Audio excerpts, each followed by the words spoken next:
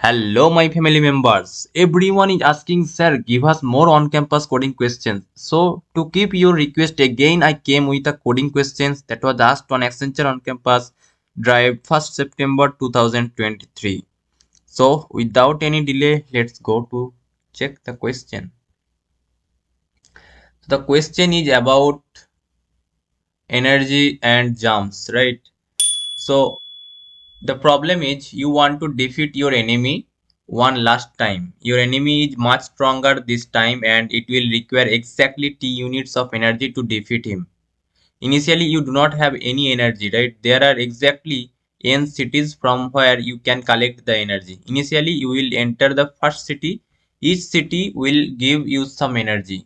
The energy gains from the cities are in non-decreasing order, and every hour you can do one of the two following things. That is, if you are in city U, you can collect EU units of energy. If you are in some city U and you have at least JU units of energy, then you can spend JU units of energy and jump to the city minus 1 plus 1, city minus U plus 1, right? And your task is to find out the minimum number of hours required to defeat your enemy, right? So the input format is given here. The input consists of three lines. The first contains two space separated integers n and t, denoting the number of cities and energy required to defeat the enemy, right? The second line contains n space separated integers denoting the elements of array E.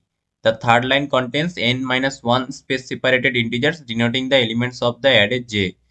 So the output format is given as this: print the minimum number of hours required to defeat your enemy, right?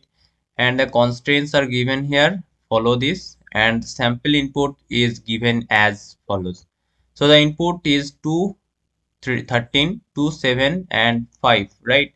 So all of these are the number of cities is 2, and the 13 is the required energy to defeat the enemy, right? And this is the array, and this is the energy gains, right? Okay, then the output is 6, and here is the explanation given to you. That is, in the first hour we are in the city 1 and we collected 2 units of energy. Now we have 2 units of energy. In the second hour we are on the city 1 and collected 2 units of energy. Now we have 4 units of energy. In the third hour we are in the city 1 and we collected 2 units of energy. Now we have 6 units of energy. In the fourth hour, we are in the city 1 and move to city 2 after earning 2 units of energy. Now we have 1 unit of energy after moving to the next city, burning 5 units of energy, right? So this is the burning, right? So in the fifth hour, we are in the city 2, we collected 7 units of energy. Now we have 8 units of energy. And in the sixth hour, we are in the city 2 and we collected 7 units of energy.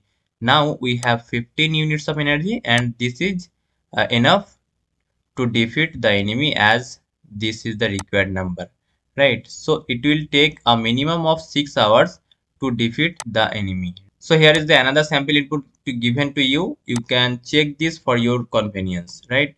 So actually you have to solve this problem to enhance your thinking ability, right?